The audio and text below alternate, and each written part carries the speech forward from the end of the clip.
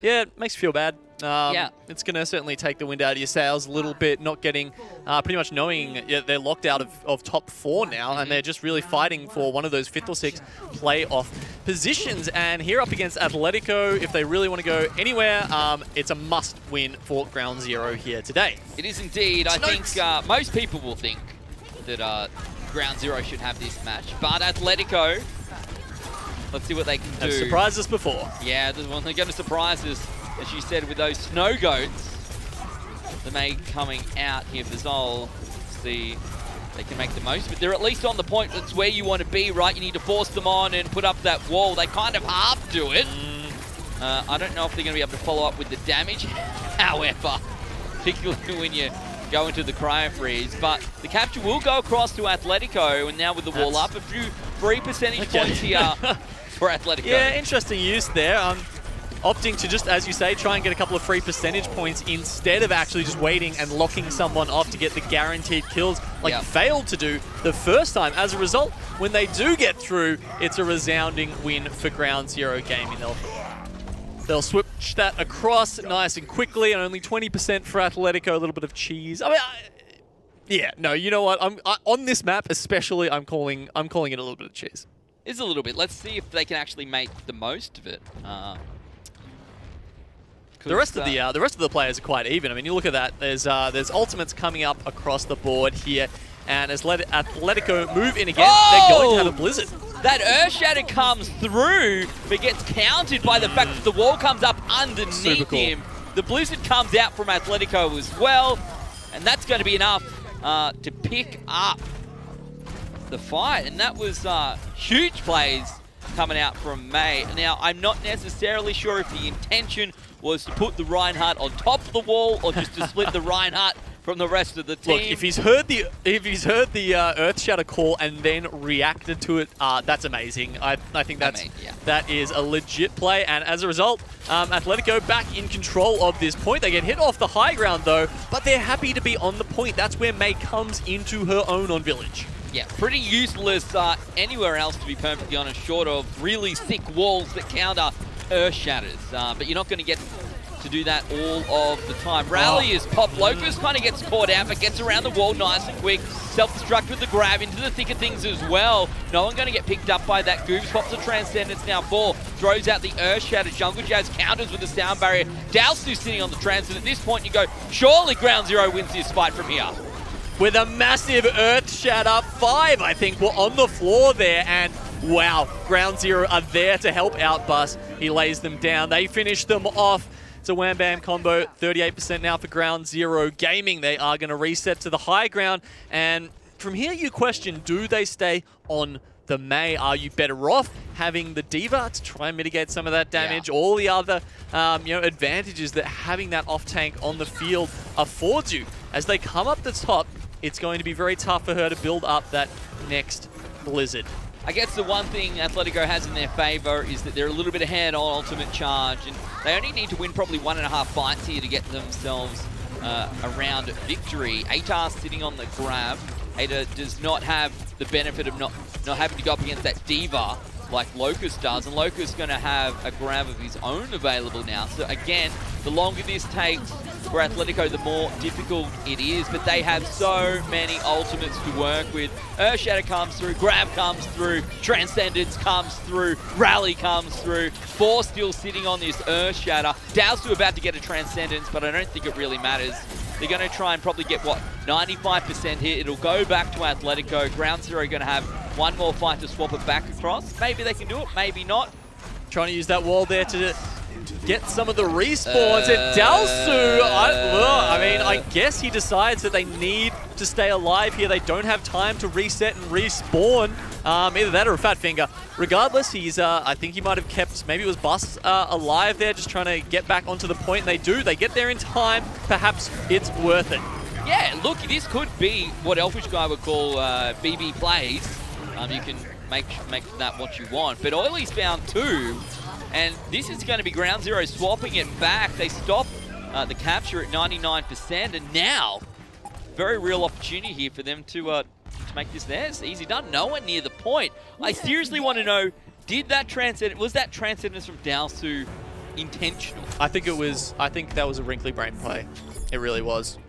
He realized, he looked at the percentages, calculated it, said, we are not going to get back if I die here, or perhaps I think there was a team member he was trying to save as well, because you saw how aggressive that Athletico were being. They were also calculating and say, hey, if we get a respawn here, we've won the round. But they don't get it. And luckily, I think the lucky part is that they didn't need the Transcendence going forward into the fight to survive. And Aita gets picked out of that also, and all of a sudden, they're down there Zarya, and as you know, that's a minus 5 trillion% chance of winning a fight if you don't have a Zarya. Yep. And your opponents do, so... all statisticians say that. Yeah, and that's where we are. Now, we're going to head across to Shrine.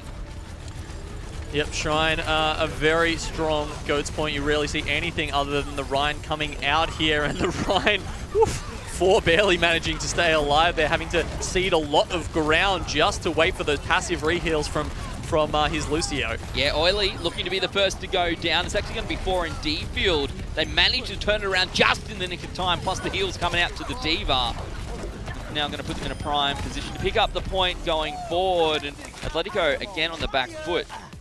Yeah, fantastic work from Dewboy there. If you really just watch him helping to create space for his team, he seemed to be doing a lot more damage, whipping that flail around, and it just allowed for that extra maybe 30–40% health off the main tank, and from there, Ground Zero start taking the space and collapse in upon Athletico.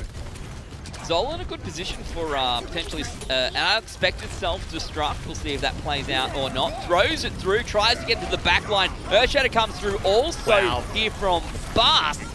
But again, it's going to be Ground Zero coming out with the picks. I thought maybe that D.Va self-destruct was going to be in a good spot. Unfortunately, that was not the case. And now, up to 40%, Ground Zero going to be sitting on 5 ultimates going into this next fight. Man, Bust is such a superlative, Ryan, and it's such an important ultimate sometimes, because if you get a really good Earthshatter, it can save you 1 or 2 extra. You don't have to follow up with the grab. You don't have to follow up with the self-destruct, because you can just get the straight-up follow-up kills. And now, especially the fact that they're sitting on 60% here on the point, means that this control is looking very dire for Athletico already. And this is the only game mode they have ever won all season.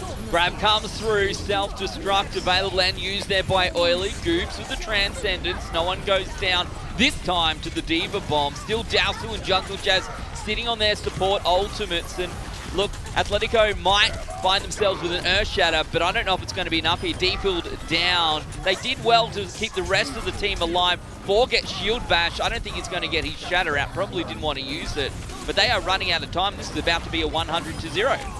Yeah, we're just seeing again and again in these frontline fights, 4 cannot sustain any kind of health. And when you're in that sort of 20–30% range where you've only got that as the Reinhardt, you can't be aggressive. You can't go forward, you can't charge, you can't swing your hammer, you can't build up your Earthshatter faster. There's just all these flow-on effects from that, Ben. And that really sees Ground Zero taking that first map here. And as I just pointed out, that is the only map type that Athletico has won all season. They've taken 2 controls. They are yet to win an assault. They are yet to win a hybrid, and they are yet to win an escort. So there are some serious trends that they're going to have to buck in this series to turn it around from now on. Unfortunately, and I don't know if today is going to be a different story. If they are going to come back and they are going to find themselves a match today, there was that big play. It was with Bust throwing out the Shatter and the Maywall coming through. But literally everything after that. Look, to be fair, Village could have gone either way. And it was very close, yes. We saw some big plays out of Ath, but unfortunately for them, Ground Zero's plays were just that little bit bigger. Yeah, you know, apart from that one really cool wall where he blocked the Shatter, the rest of them weren't on point, right? Because it's whoever designed Village was obviously a Mei lover, right? Because the opening into that point, into the control point, is like almost exactly the size of a Mei wall. So if you get it right, you can block off the entire thing. The team's never going to be on both sides, not in a composition like Ghost. They're not going to be able to be like, oh, that's fine. If like 1 or 2 of us got knocked in, we'll just come in from the other side and shoot you. No, that's not how Ghost works. You have to stay on the same side together. And if you lock it off fully, you can just get a free kill or 2. But every single time he left a gap in the wall, and you saw then just stream in through the other side. Grabs coming out, all these kind of things that could have been stopped had he been on point with those. Fortunately, you cannot leave a gap in the wall. We know that. You need to build it the whole way across, otherwise it doesn't work at all. Otherwise, the Ice Dragon flies through. I mean, no, yeah. Yeah, exactly. Right, that's going to be a whole other story. Soon.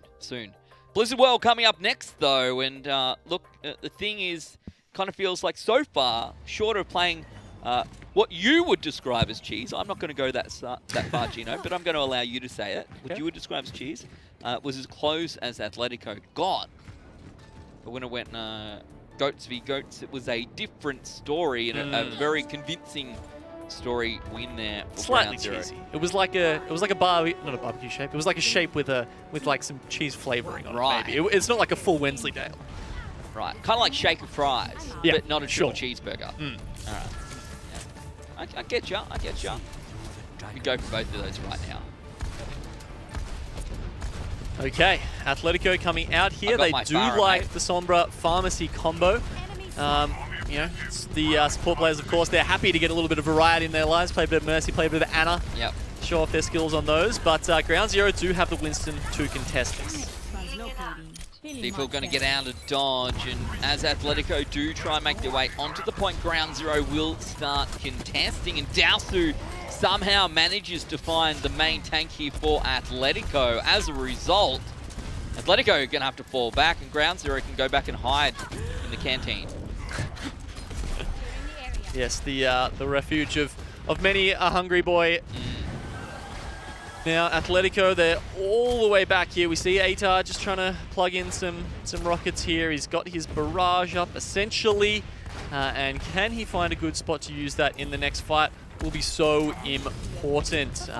If he gets close enough, he might even be able to do enough damage to pull through Dalsu's Transcendence. We see them push back here, trying to hide in Snaxaramus, but Ground Zero, they've held them off once already. Can they do it again? We'll have to wait and see. Deep field only up to 57%. Needs yeah, more. It's very slow on that EMP. Atar lurking above the entrance, waiting for the rest of the team. Trying to bait them out with someone on the point. Oh, Jungle Jazz tries to enough. get back inside. Will not occur. Deep field also finds Dalsu. And Athletico will be able to find themselves objective A. Yeah, honestly, Athletico Ground Zero should have read that a little bit better there. They could have used Oily's defense matrix perhaps to shepherd themselves out, maybe even just throw out a Winston bubble and have some of the others come out the other side through that top ground. Either way, they do not read it correctly, and Atar's little surprise packet for them is a little bit too much. So now they're onto the second point, and again, this is not a bad spot at all to run this Pharah. Dowsu, the first one. Down Locust brings it back. It's a 1-for-1 trade on Winston's. The question is who goes down next. Without that Transcendence, life can be particularly tough here for Ground Zero on defense. Atar sitting back, waiting, firing rockets, and again, already has that rocket barrage available. Dowsu, with the right timing, could theoretically counter it. Jungle Jazz also going to have the sound barrier. I think the main thing for me here, right, is that Ground Zero has these defensive support ultimates that Athletico doesn't really have. They also have the grab, and without the Reinhardt and those support ultimates that you're talking about, it's a lot harder to deal with it. Atar gets eliminated as soon as he uses the rocket barrage. I don't even know what was going on there. The grab came through from Locust. The team picked up one kill. I think it was a single pick from the grab. Only one person caught inside it.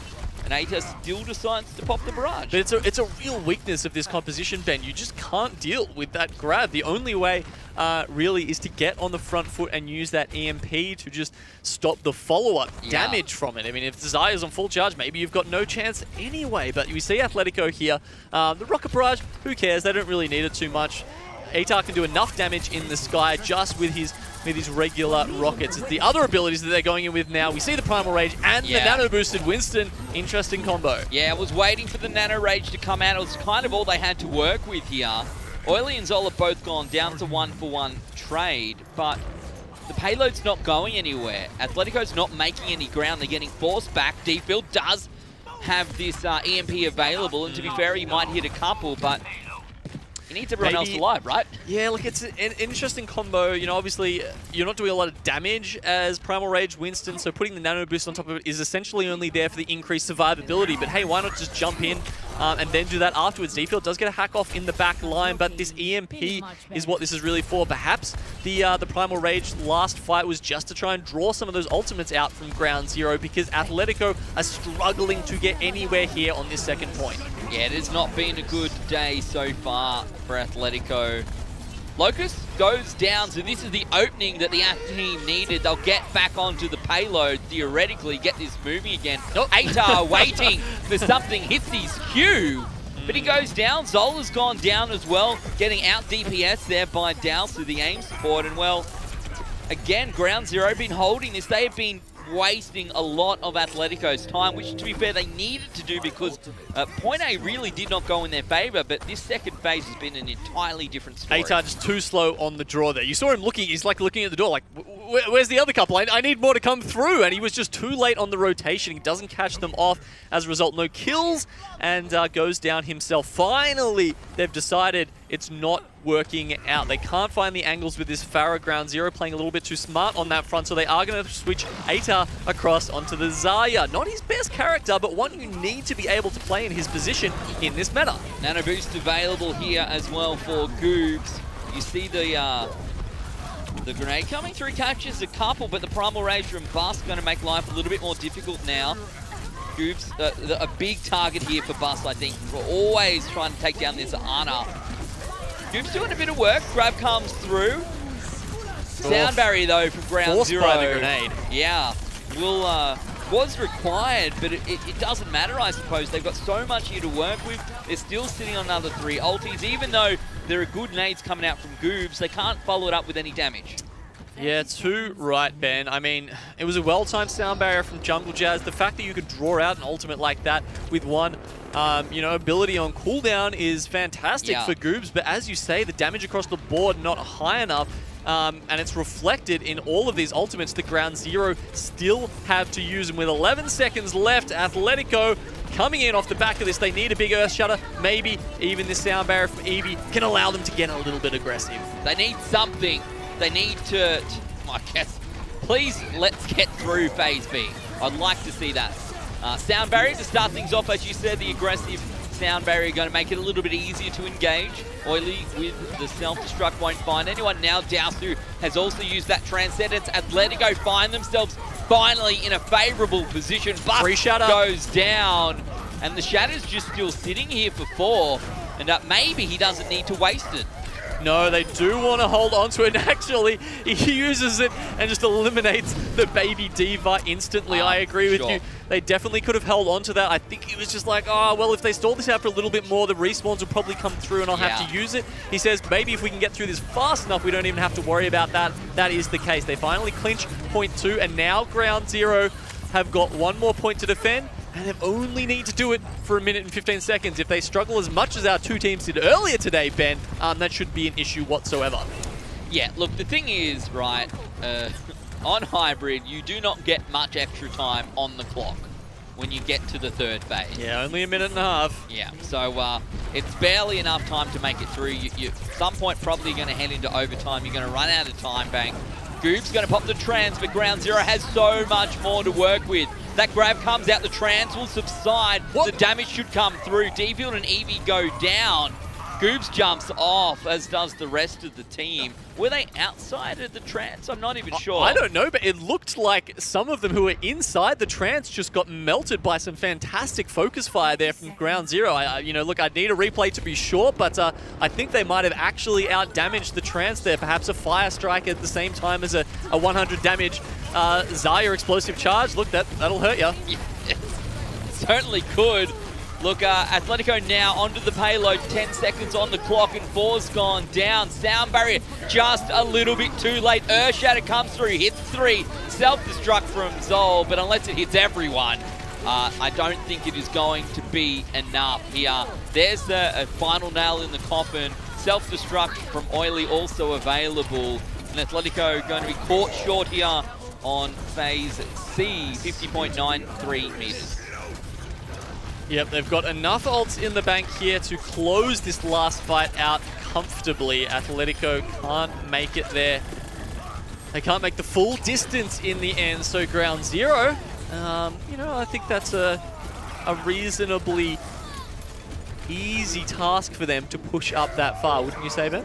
Yeah, well, it's funny, right? Because considering how the first objective went, Athletico were in prime position. It probably couldn't have gone that much better than it did. I think they got there on the second fight. Yep. Second fight was successful. But that second phase took so long. Forever. Literally more than the rest of the today combined. That's what it felt like to me, Genome. And it really cost Athletico. Yeah, they had a lot of stock in that pharmacy combo. They had a lot of stock in the Sombra, perhaps.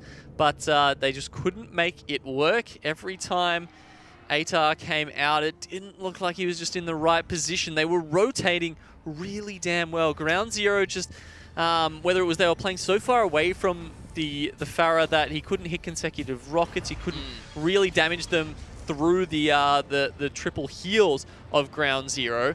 And then they were on to the rest of the team because, of course, that is that weakness. Yep. You know, when you've only got the Winston on the front line, if you can catch him or one of the healers off, perhaps the Anna, she's not that mobile. Goobs was being targeted time and time again. It was really tough, I think. And I don't know, I can't help but feel that maybe they needed to swap to Goats a little bit earlier, get the first objective. Maybe you try one push, you don't buy much ground, you swap off. I don't know. Couldn't have gone any worse.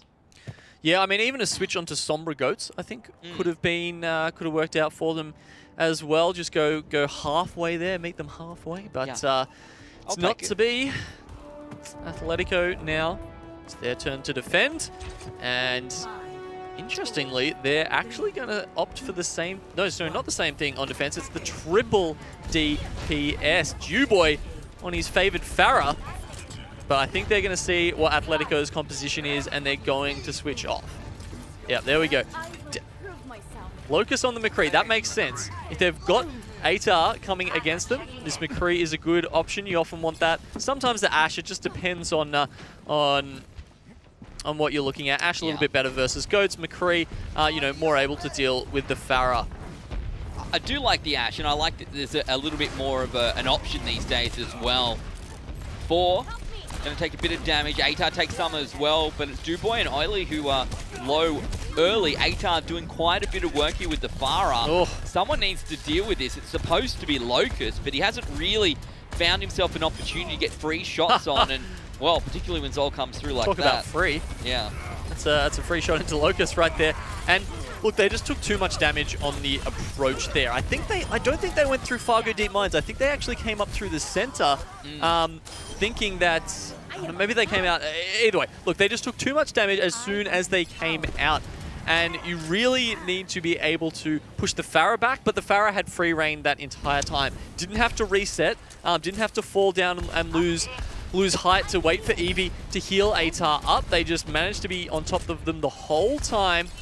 And as a result, we do see Locust switching off to the Sombra now, so they're going a completely different strategy, and it'll take a while, you would imagine, for Locust to build up this EMP. The question is, how do they intend to deal with Atar without the McCree? Yes, it did not work.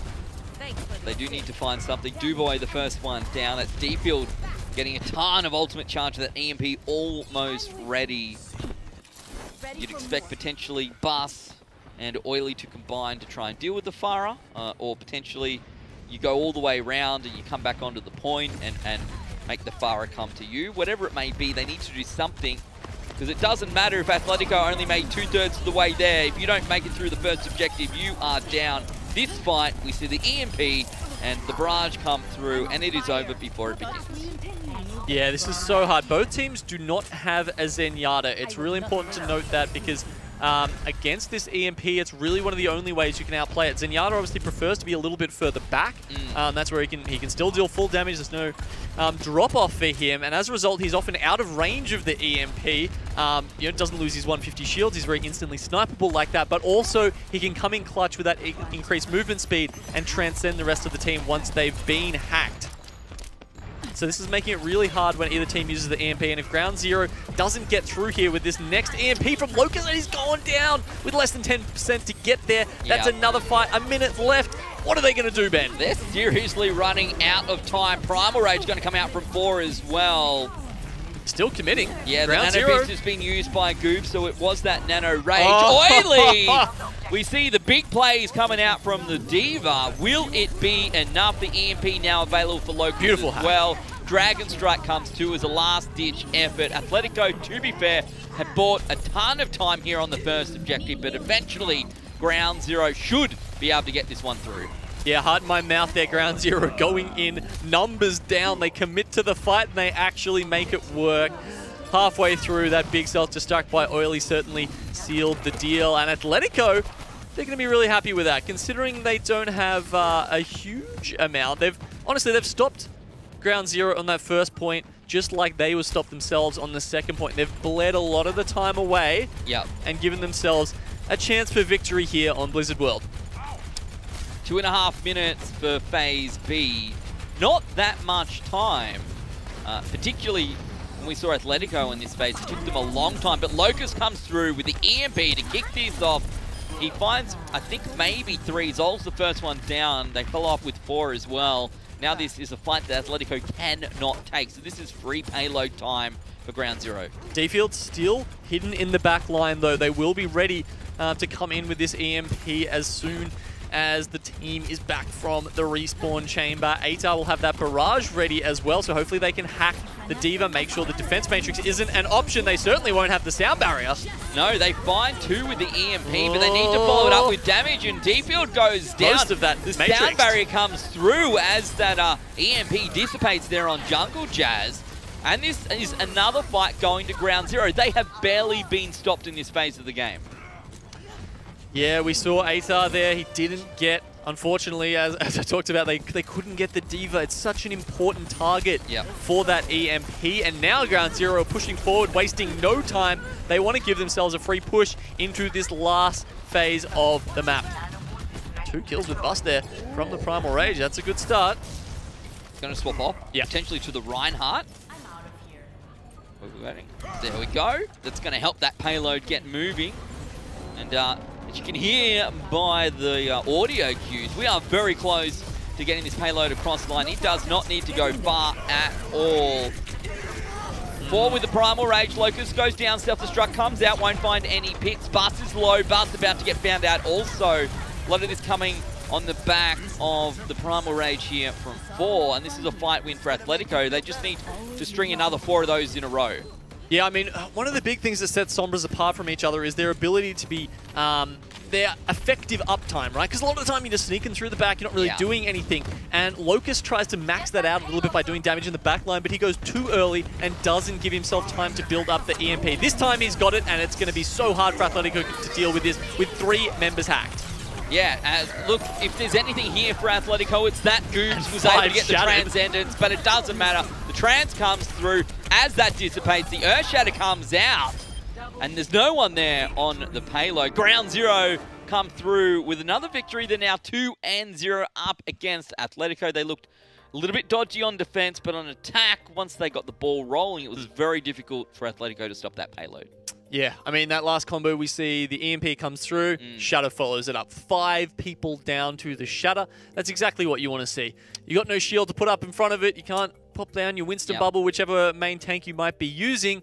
It's just such an effective combo, and unless you've got the support ultimate to ride that out, there's no coming back. Look, I called out how much I wanted to see the Pharah come through, how, you know, it's always exciting, it's always fun times. I can't help but feel Today's a good day.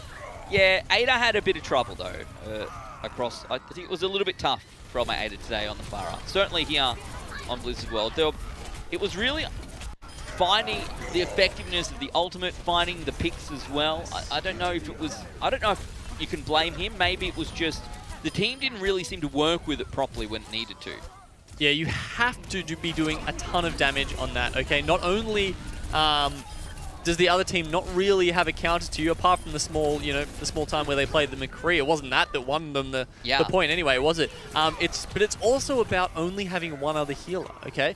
You've only got an Ana to heal the rest of your team, because of course the Mercy is tethered to you the entire time. Yeah. Okay, so you're not giving a lot of resources to the rest of the team. It is a lot on your back. So huge expectations there for ATAR, and unfortunately he doesn't live up to them. And there were points there because everyone was targeting Goobs. Half the time, I felt like Goobs was actually getting healed by Mercy, even though playing Ana, and it's a difficult situation to be in, isn't it, really? I feel like this is a meta that just really, honestly, does not suit Atar. I mean, everyone knows him as a star, of course, you know, had great moments at the World Cup and that kind of thing in the past, you know, played for blank overseas in the OPC and Pacific Contenders.